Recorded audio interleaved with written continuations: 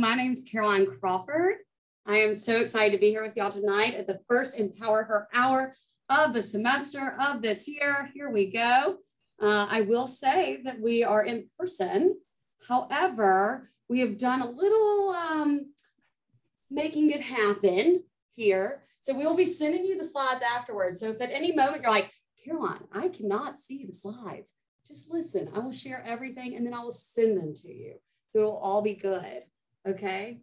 I am really excited you decided to spend Monday evening with me. My background is that I am a licensed master social worker. So if you know who Brené Brown is, she's my queen. We love her. But that's what I get to do. And then I'm also a certified positive psychology coach. And so let's get started. Are y'all ready? Yes, I know we're very virtual and all I see is blank screen. So I'm just going to imagine Tessa saying yes. So everyone is saying yes. Let's go. All right, next slide. So as y'all know, it's a new semester, new mindset, the science of creating your own happiness. And I wanted to make sure before we really got too deep into the subject that we went over a couple of things. So my expertise is in 3 areas: positive psychology, emotional intelligence, and self-compassion. And these are things that I've dedicated my life to and what I've built my business around. And so sometimes when I say these words, people are like, I think I know what that means. Or they're like, I definitely know what that means. Or they're like, I don't know anything about that. So I just want to make sure we level set to start. So first, positive psychology. Often people think when they hear positive psychology, they go straight to toxic positivity, which do any of you know what toxic positivity is? Yeah, no, maybe. It's basically the belief that everything is happy, everything is fine. We will sweep things under the rug. We will pretend. We will never talk about anything real because we are solution focused and we're smiling all the time. Now that's exhausting. And I'm a clinical social worker. So it is not okay not to process your feelings. And so the difference between that type of toxic positivity and positive psychology is that positive psychology says, hey, you have feelings. Things are hard. Sometimes you're pissed off. Sometimes you're frustrated. Sometimes you're grieving or embarrassed or jealous or have shame. And that's okay because we're human. But we still have hope that it can get better. We have hope that we can move forward. And so it's validating and understanding those emotions while also looking to what can we hope for. The other thing that I'm an expert in is in emotional intelligence. I will tell you all a quick story. I grew up with a sister. Her name's Elizabeth. And Elizabeth and I, our father wanted to give us compliments and he was very validating in that way. But one thing he did all the time was he said, oh, I have a daughter with the IQ, Elizabeth, and a daughter with the EQ, me. And I was like, hey, wait a second. Yes, I do have high emotional intelligence. Thank you very much. But I also have high EQ. And so IQ, and I started really thinking about what are those labels? What do those labels mean? And so when we are kids and when we are growing up, sometimes compliments stick with us and become our identity. And so I actually dove deep into emotional intelligence, trying to really understand what that means. And you may not be able to see it on the slide, but underneath emotional intelligence, it says, I feel, therefore I am. And many of us have heard the saying, I think, therefore I am. However, Emily and Amelia Nagasaki in their book Burnout, if you haven't read it, read it. We'll do a follow-up with some book lists because I'm a major theory nerd. But what they found was that actually it is our hormones that get released before any thought enters our mind, which means we're actually feeling first in any situation. And then we over-intellectualize it and we create meaning and we add ideas and words to what those feelings are. But emotional intelligence is ultimately just saying, I am an emotional being and that's okay. I want to know my emotions. I want to be self-aware of them. I want to have empathy and understand other people's emotions. I recognize that the way we communicate, the way we negotiate, the way that we interact is all based on this emotional intelligence. And then finally, there's self-esteem versus self-compassion. I told you that Brené Brown is one of my queens. Another one of my queens is Dr. Kristen Neff, and she's actually out of UT. Some of you maybe have taken a class with her. If you have, I'm extremely jealous. But basically, the idea of self-esteem is that it's a rating. It's either we have high self-esteem or we have low self-esteem. It's that all of these external factors affect our self-esteem.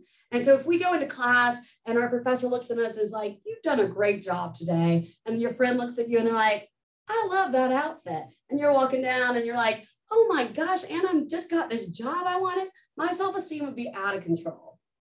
But if you woke up late and you're like running to class and you drip coffee all over you, and you're like, oh no, and you walk into class and your professor's like, hey, we have a pop quiz today to do study. And you're like, oh, I didn't do it. And then you're walking down the street and everyone just starts going, boo. Your self-esteem would be really low. And so self-compassion is the idea.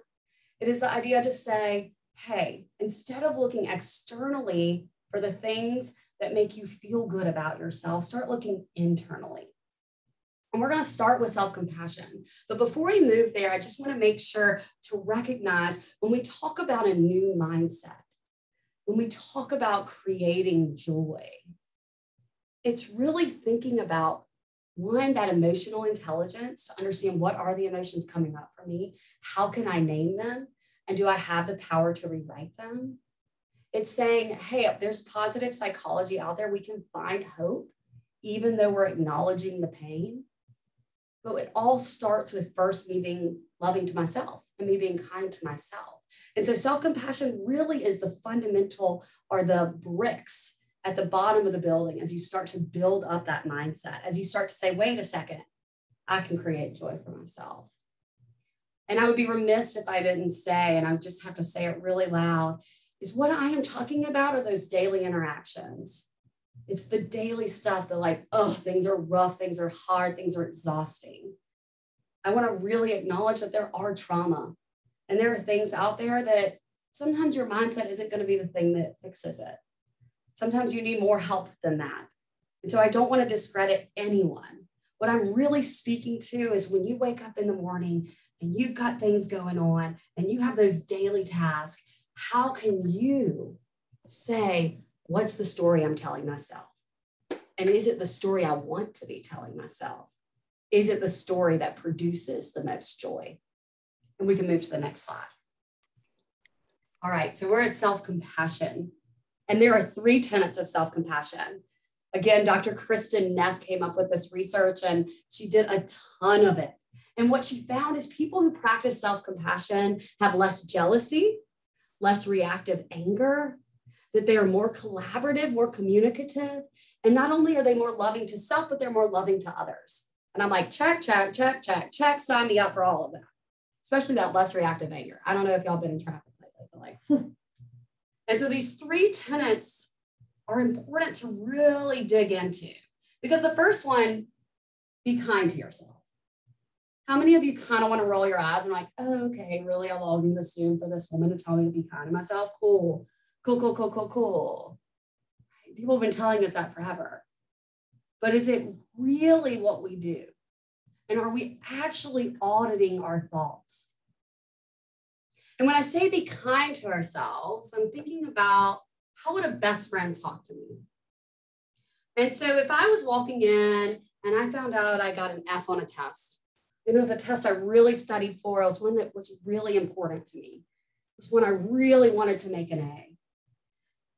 And my best friend looked at me and said, oh, it's all right, Caroline. Like, I'm going to help you study next time. Like, she gives me a hug. She's like, let's go. We can do this. Let's go for a walk. Let's talk it out. Where do you think you went wrong? How can I help you? You want to make flashcards? I'll buy you flashcards, girl, right? And I'm like, thank you, best friend.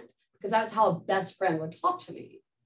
And yet, when I first got that grade, sometimes my brain gets ahead of myself. And sometimes I'll say, God, you're such an idiot, Caroline. Of course this happened to you. Of course you couldn't even do this. You stayed up all night. Why weren't you studying 3 weeks in advance? You should have been doing more. Why weren't you doing more? You're so worthless. And all of a sudden, for this external thing, I'm questioning my own worthiness. And this can happen in all sorts of situations, with body image, with beauty, with friendships, with relationships, all of those places where that inner critic can get really loud. And how often we just let that inner critic go. It makes me think about, I don't know if y'all have seen The Grinch, Dr. Seuss's The Grinch. I love it. And at one point when he's like sitting in his cave like this, and he's like, "You're an idiot." And the cave responds, "I'm an idiot," instead of echoing, "You're an idiot too." It's that voice in our head that's just sometimes mean. And so that first tune is saying, hey, it's time for an audit. It's time to say, where exactly am I being kind? And where am I being cruel? Am I being an inner critic, or am I being an inner cheerleader? If I said the things out loud to my best friend that sometimes I say to myself, would they still be my best friend? I have Ashley in the room with me, and I can only imagine if I looked at Ashley and was like, "Oh, you made an F, you deserve it, you're an idiot." Ashley probably would be like, "Nah, girl, we're not friends anymore." Y'all can't see her, but she's nodding. Because a best friend would say, "Ashley, you got this. I believe in you. I know you can do it. You had a hard day. You're going to work harder next time. You got this." And so how do we start saying that to ourselves? How do we truly audit? The second pillar is recognize our shared humanity. This is one I love. And this is one I think about often in HEB. And I'll tell you why. I hate grocery shopping. Absolutely hate it. Like, no, thank you. It's like when I have to do it, it feels like pulling teeth out. But ultimately, I need groceries. So I go grocery shopping. And I often try to get in and get out. I don't know if anyone else out there is a get in, get out kind of grocery shopping person, but that's who I am. And so sometimes I run in and I only need 2 or 3 things. And I'm like, yes, yes, yes. Here I go. I got my shopping cart. I'm going, oh, this is fun. And now I'm going back this way and I've got things. And now I'm just dancing for y'all. Okay. And I'm like, it's time to check out. Well, I only have 2 or 3 things. I can go 15 items or less. And so I walk over that 15 items or less, and the person in front of me, that's right, I start counting. And they have 32 items. And I can just feel this frustration. And I'm smiling because I'm not saying anything, but I can feel that frustration rising. And this tenet of recognized shared humanity is saying, hey, when that frustration is rising in you, are you actually seeing the human? And so I play this game with myself now, and this happens in traffic too, where I have to say, okay, I wonder what's going on in that person's life. I wonder why they need to get through HEB quicker than me. I wonder if maybe they're taking care of an elderly parent, or maybe they're working their second job. Maybe someone's watching a child at home and they've got to get back as soon as possible. And as soon as I make up just 1, maybe 2, maybe 3 scenarios in my head, all of a sudden that anger and that frustration start to calm because I'm recognizing our shared humanity. I have a very literal story of this too. On 35, this was back before the pandemic. And I don't know if y'all remember 35 being just like out of control. You would sit there for so long. And I would get all of this anger, and I'm like yelling explicits, like my windows are up and I'm just yelling. And I'm like, who am I yelling at? No one can hear me. And really it felt like the Incredible Hulk was like gonna come out. And I was like, ah. And then by the time I would get home, I would be so stressed up. I'll be so angry. My poor partner would get the brunt of all this anger that came from nothing. What I already knew to be true is that I'm going to sit in traffic. And so I started recognizing shared humanity, and I kid you not, y'all, I decided to try a little experiment. And I was driving down 35, and every time we had to stop or we were sitting in traffic, I'd be like, okay, I'm just going to dance. And I would start dancing. And I'd like dance to the music. I'm like, yeah, yeah, yeah, yeah. And I was doing that alone, and then kind of like still I could feel the anger, and I'm like trying to dance out the anger. I'm like, this isn't really working. And so then I just started awkwardly staring at people through their windows while I was dancing to be like, yeah, you want to dance with me? I got a few people who flipped me off, but mostly people would start dancing. And I was like, oh, you are angry too. You don't want to be here. And I just had the power to spread joy to you, which then in turn spread joy to me. And I kid you not, one time I was doing it and an 18-wheeler came by and he honked twice. And it was like, I felt like a 7-year-old again on a road trip. And I'm like, the 18-wheeler honked. And I was so pumped. And I got home and I like opened the door and I was telling my partner, I was like, this is incredible, an 18-wheeler honked. And he was like, oh, cool, cool, cool. But I felt joy instead of anger. And it was all just a decision that I made. And so that's recognizing our shared humanity, that in any given situation, someone else is experiencing something too. And so that first one is be kind to yourself, talk to yourself the way a best friend would. The second is recognize shared humanity. And then finally, hold negative thoughts in a mindful awareness. I love that I have this because it's like the best way to show y'all. If you remember on Sesame Street, maybe, where like a song would come on and then the words would come over and like this and the words would come over and you could follow along with the words. Well, I like to think about that with my negative thoughts. And so let's go back to, I'm frustrated. I just got that F. And my first thought is like, oh, Caroline, you're an idiot. Well, I can actually hold that and I see the words like Sesame Street. I see the words in my hands and I get to choose. Do I want to make meaning out of that? Is that the way my best friend would speak to me? Have other people made F's before? And all of a sudden I can choose to say, I want to let that go. I want to let it go. And so you can hold your negative thoughts, and your thoughts and your emotions only have meaning because you choose to create meaning around them. And it's not to say that they are not valid, that they don't need to be processed, that you don't need to talk and talk and talk. I'm like, communication, if anything, like I'm waving my flag. You can't see me here. There it is. I'm waving my flag for communication. But if you can hold your negative thoughts and start to audit yourself and say, am I being an inner critic or am I being an inner cheerleader? So when we get to that place, this is really the foundation of creating joy, right? Is that first it starts with self-compassion and self-love. You got to be gentle with yourself and curious with yourself. I don't know if y'all are Ted Lasso fans. That's my Roy Kent. But be curious, not judgmental. And so often the hardest people that we judge is ourselves. And so how can we get curious with ourselves? How can we get curious with others by recognizing their humanity? How can we hold our thoughts and negative thoughts in mindful awareness and just say, do I want that in my brain or not? And then finally, how do we start to treat ourselves like our own best friend? And so once we start to get those pillars, we can start to create and generate joy, which is pretty incredible. Now, this is a hard practice, just like yoga or tennis or piano or I don't know what all the hobbies, TikTok dances. You got to practice. You're not going to just do it right off the bat. And one way to practice is through growing in your practice. And so we can go to the next slide. And so we want to start growing. And I know that some of you may not be able to see the slide. Again, I will send these afterwards, okay? But Carl Rogers, he was a humanistic psychologist. And one thing he said is, we all want to self-actualize. We want to know, am I worthy? And it may be, am I worthy of being a good daughter? Am I worthy of being a great friend? Am I worthy of love? Am I worthy of success? Am I worthy of intellect?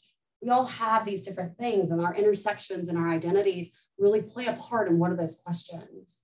But ultimately, we're all asking that question, am I worthy? Which you can imagine self-compassion really helps with that question when we start to feel like we aren't. And he said, for you to self-actualize, you have to grow. You have to reflect. And you need three things to grow. If you actually want to change, if you actually want to build bridges, if you actually want to start to get to that next iteration, or if any of you are like Mario people, like we want to level up, ding, ding, you know? And so there are three things: genuineness, acceptance, and empathy. We want to be genuine in those things. We want to have openness and self-disclosure. This is a really cool institute. This is a place that says we want the women on our campus and female identifying students on our campus and our non-binary students on our campus to feel a space where they can grow in a space that is genuine, that they are open and they are open to hear self-disclosures, that they are accepting to be seen with unconditional positive regard. And when I say positive regard, it doesn't mean that you always agree with the person. It means that you can create a space that they can share something without being judged. And then finally, empathy, truly being understood and listened to. The ability to say, I want to sit here. And it's not about the golden rule. Some of us heard the golden rule growing up. I know I did, treat others the way you want to be treated. Well, that's not really empathy. Because if I'm a hugger and Ashley's not a hugger, and I'm just like, I'm just going to keep hugging her, I'm just making her uncomfortable. So the platinum rule is treat others the way they want to be treated. And again, we're back to curiosity, because I can say, Ashley, do you like hugs? Yeah. And she does. So now I can give her that. And that's what empathy is all about, is figuring out what the other person wants, what the other person needs, how you can show up for them. And so we want to start growing. We want to self-actualize. And so far, I've given you a lot of like meta stuff, right? Like, here is self-compassion. Here's self-actualization. What am I supposed to do with that, Caroline? I am a college student. I have a million things going on. Next slide. So I wrote this out. Again, you may not be able to see it, so I'm just going to go ahead and read it to y'all. When we start growing, it's important. But in our environment, that growth can become another to-do list. Do I have any perfectionists or task-oriented people here? Yeah. Or sometimes mental health or self-care just becomes like, oh, I'll just add it to my list. Like, check, I got a pedicure. Check, I ate some ice cream. And it's like, is that actually taking care of yourself?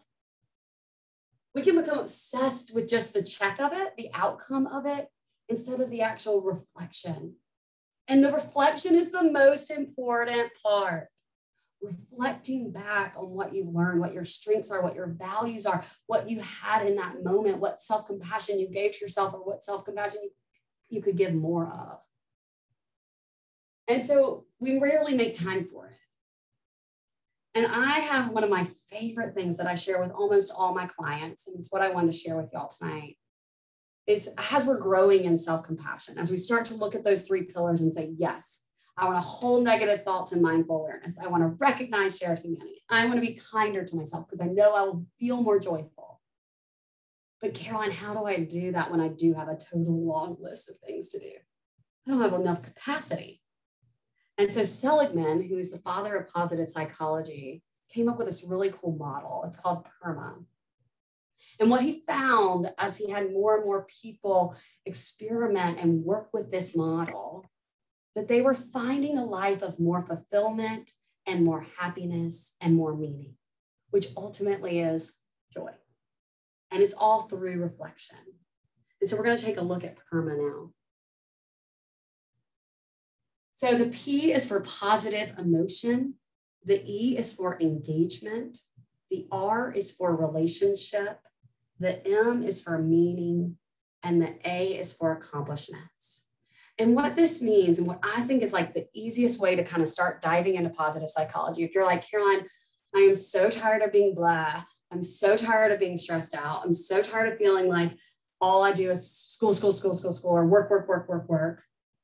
I need to start to feel like I can have a little bit more of me, or a little bit more of my identity, or a little bit more understanding, or that self-actualization.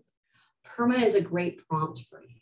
And that's really where I would start with this, is if you have a journal, or even in your notes on your phone, where you can start to write out that P, that E, and we're about to go through each letter, that R, that M, and that A. And how do you reflect back on the day? Whether it's with your coffee in the morning, at the end of the day, maybe it's a conversation with a friend every Sunday evening, I don't know. But how do you start today saying, I want to feel better? Here is a proven way to feel better. I'm going to do it. Here I go. This is a new semester, new mindset. So let's start with that P. Positive emotion. It's the ability to remain optimistic and hopeful, acknowledging one's past, present, and future. What does that sound like? Ultimately, just positive psychology, being hopeful. And one thing to think about with positive emotion, it doesn't have to always just be like that giddy, I don't know what to do with my hands, oh my God, just got a raise, or like I just got an A. Like, it doesn't have to be that like the best positive emotion.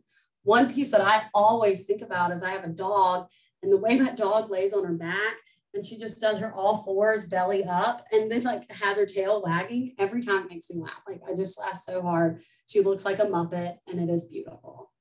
And she is giving me positive emotion. It can be any little positive emotion, but how do you make sure to note it and reflect on it? The next one, again, I'll send you these slides. I see that they're getting a little light, is engagement. Engagement is the flow. It stretches our intelligence, our mental, emotional well-being, and our skill sets. Engagement is flow. If you've ever heard of flow, it is the best. It's when you're so involved in something that you lose track of time, that you find a new sense of energy that you didn't even know was there. And often we can have little tiny moments of engagement that we don't even reflect on during the day, or sometimes we have really intense moments of engagement. And so one of the first times I ever got to speak, this was years ago now, I remember someone handing me the microphone and I just started talking. And all of a sudden everybody was clapping and I was like, oh, it's over. Oh my gosh. I got through all of my slides. It's been an hour. I was like, I am deep in flow right now. This feels really good. But sometimes engagement may be with a hobby, with a craft, when you're doing something mindful, when you're coloring in a coloring book. Sometimes it can just be a deep, meaningful conversation with a friend where you've been talking, like, oh my God, we just talked for an hour and a half. I don't know if that's ever happened, but it happens to me all the time. So finding those moments of engagement and then again, reflecting on it. The reflection's the most important piece. Then we have relationships. And it's the desire to positively connect and need for healthy relational well-being. And I just want to make sure for this one, we meet so many people. We say, hello, hi, how are you? We sit in class, we walk by them on the sidewalk, we have interactions. And so when we're reflecting back on the R of the PERMA, on the R of relationships, it is not just those head nods, sup, how are you? We're looking for an authentic connection, a moment where you felt like it was the real deal. Where you're like, yes, that was a good conversation, or that person really heard me. Or when I said, how are you? They didn't just say fine. They're like, actually, I feel like I'm drowning. I have so much work. And you're like, oh my gosh, me too. And you had that real moment of connection and relationship, that authenticness. Sometimes we have to wear a lot of masks or wear a lot of hats, depending. I'm this person with this person, and I'm that person with this person. And it's, what are the relationships where you can take all that off and just be you? That's what it's looking for. And how are you finding that at least one time every day? Just like you're finding that engagement one time every day, that positive emotion one time every day. The M in PERMA is my favorite. I don't think I'm supposed to have favorites, but if I was, it's the M. It's meaning making. I love making meaning out of everything. My friend's like, oh my God, Caroline. I know, look at this moment. It's an amazing moment. But how do we start to find more meaning? And meaning is your why. It might be that you have a spiritual meaning. It might mean that you just create a meaning for yourself. It can be as simple as there's this cardinal that lives in a tree outside of my house. And every time I see the cardinal, I'm like, thanks, universe. And I genuinely have this moment where I'm like, the universe is here with me today because I've just created meaning out of it. It may be a reflection. It may be that you did get the F and you panicked and you weren't kind to yourself. And then when you were talking to your best friend and they're like, you need to be kinder to yourself. And you're like, I do need to be kinder to myself. That reminds me of self-compassion. Yes, that was meaning making. Anytime that you create connections in your life to come out and have a better why, a better understanding of who you are, that growth, that self-actualization. And then finally, when you're reflecting, again, you have your PERMA. You can take this with you right now. This is a tangible thing that you can do to create more joy in your life. It's researched to say this makes people happier when they think about these things. Is accomplishment. Now, I have a little bit of a tricky relationship with accomplishment. And it's because we live in a capitalist society that is always telling us accomplishment is the only way to feel fulfilled. And as we already seen, there are 4 other ways. And so I always tell people, don't focus too much on this A. But yes, the accomplishments is having goals, a drive in life that help us achieve things and feel purposeful. Of course, we want to have those. But then again, how do we reflect on them? And what this is, and especially for all of you out there who may have a little bit of that just perfectionism in you, it's saying, how do we celebrate our successes? How do we reflect? Because half the time, and we know this from the research around feedback, when you get feedback from someone, even if they tell you 99 beautiful things about you, we focus on the one bad thing. It's our brains. They have a negative propensity. We can access those failures and those problems. And so with this accomplishment piece of PERMA, it's really about saying, hey, I did make a B. And you know what? I'm proud of myself for that. I made an A. I'm proud of myself for that. I showed up for coffee with a friend, even though I wanted to sleep in and hit snooze. I'm proud of myself for that. It's finding those accomplishments and things that aren't just the overarching big societal prescription accomplishments, but it's the little things. It can even be I took the trash out, or I wanted to cook something and I actually sat and meal prepped for the first time. And then how do you reflect on it? And I want y'all to think about it in this way, okay? So our brains, if you're actively every day saying, I'm looking for positive emotion, I'm looking for engagement, I'm looking for relationships, I'm looking for meetings, I'm looking for accomplishments so that I can reflect on this, well, you're actually retraining your brain to look for those things first, which means you're going to see more of them. Because how often do we come in, even today, I came into the office here. I'm getting to do this live from the office. It's so fun. And immediately I was like, okay, we got to get lights going. We got to get things going. Up, let's go. And I was like, yes. Here we go. And now, even in this moment right now, I'm starting to make some meaning. I'm like, how cool was it that a group of women came together and were like, we're going to make this happen. We've never done it like this before, but we got it. Okay. We're like unscrewing light bulbs. We're posting things. We're putting things up. We're getting multiple computers and we made it happen. What an accomplishment in that. And there was lots of positive emotion. There was lots of laughter being like, and yet, so often we just come in, have these kind of moments, and then walk out and say, bye, have a good day. And so I'm really encouraging you to stop, reflect, audit your thoughts. Are you giving yourself self-compassion? If you're not there yet, that's okay. Start actively doing PERMA then, because PERMA retrains your brain to see the good, to see the things to be grateful for, to see how much is actually happening in just one day, where we often put our blinders on, walk to class, walk to work, get home, and forget about it. I added this, and it's one of my favorite quotes. And it really, for me, helps remind me that going into the arena, being the person that steps in and says, hey, I'm going to try, and I may fail, but I'm going to try, and I can do that. And if I fail, I'm going to be okay, because I'm not focused on the self-esteem. I'm focused on the self-compassion. The place to say, hey, at least I did try.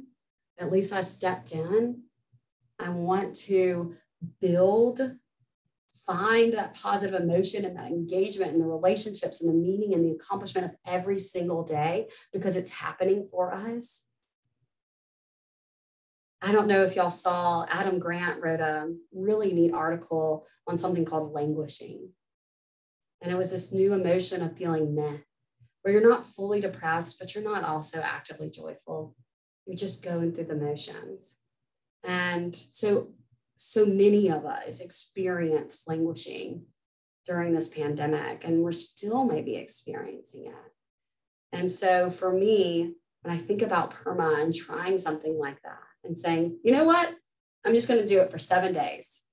Can I just try it for 7 days? I can do anything for 7 days. I'm going to go into the arena. I'm going to try it. And maybe every night, some nights I forget, some nights I remember, but I'm going to try it because I want to actively say, I have the power over my thoughts and emotions. I can create joy. So I'm going to read this to y'all. And I hope that you really listen right now. Think about the words that you connect with.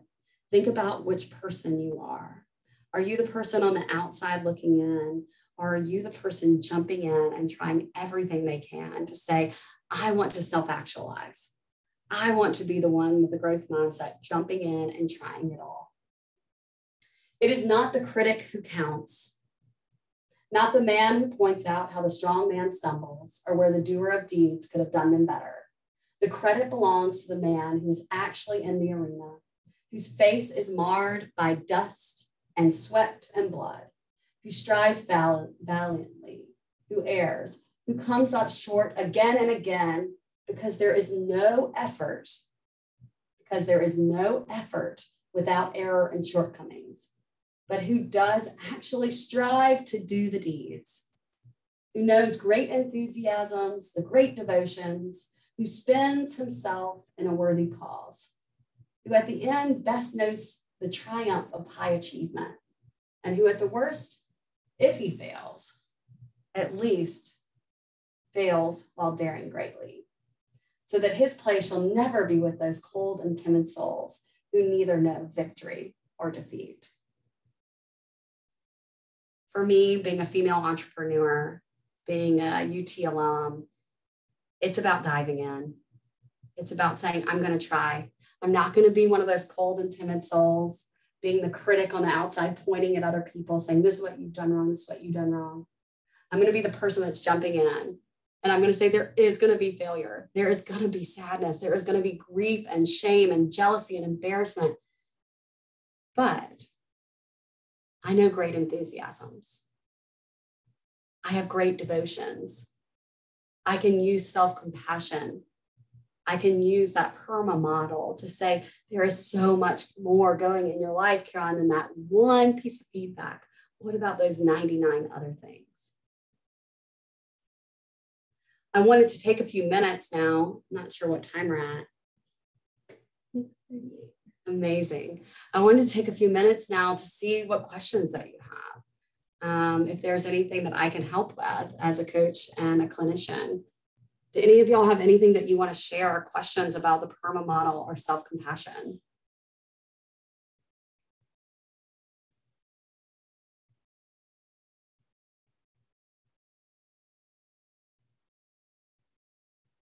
No? Anybody?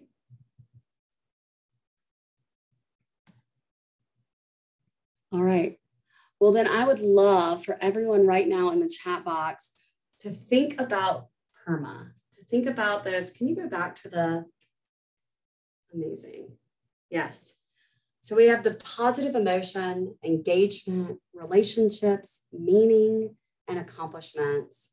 And I want to challenge each of y'all in the chat box right now to pick one of these letters, be vulnerable and be brave, and share something that you had today. One of these things that you experienced today with the group. Are y'all willing to do that? I hope so. I'm going to pull up my chat box now. I don't see any yet, but I'm going to start.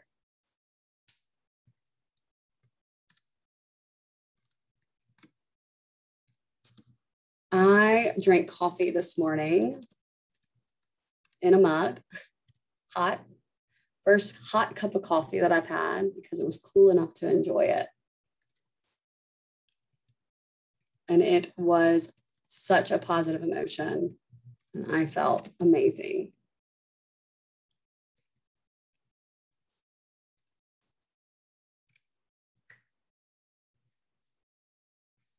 What else? Tessa, where are you at? Ashley, Raquel.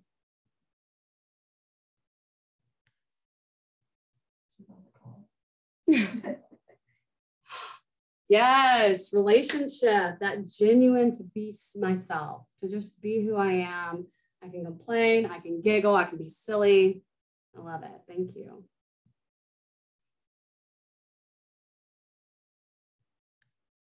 Relationships are everything.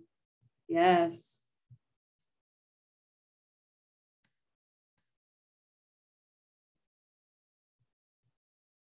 Hannah. Yes, a connection with a stranger. That is always so fun. Positive emotion. I made a rainbow smoothie this morning. Colorful fruits and veggies.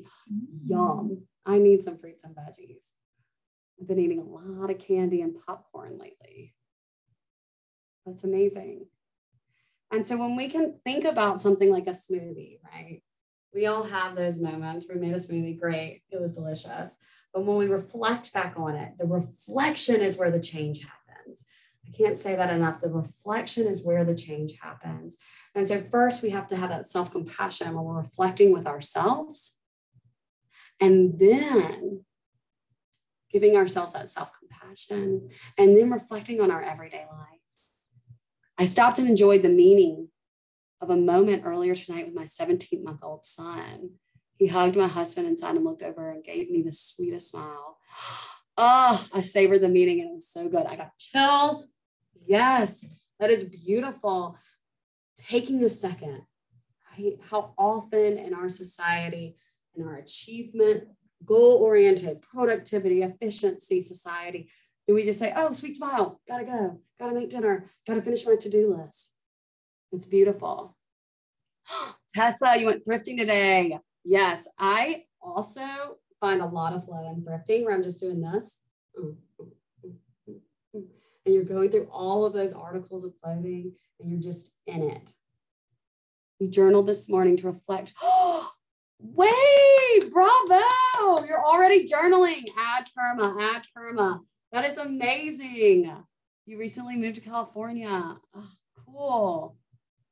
Oh, you're welcome, Tessa. Bye.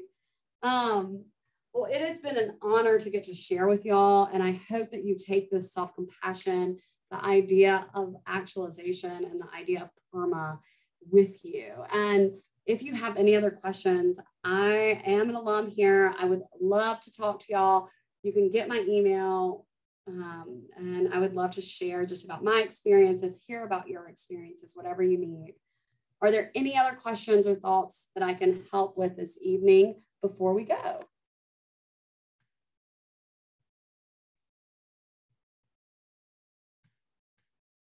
All right. Well, it seems like we are good, Ashley. Perfect. Thank you all so much. I so appreciated coming out today. Again, my name is Caroline Crawford. There are the slides. Yes, yes. You got this, ladies. Self-compassion. Find that self-love. Remember, it's not just the manicure and the ice cream, even though that's the good stuff too. It is about aligning your values. It's about being kind to yourself. You're welcome. All right. Well, have a good one. Peace out and hook 'em.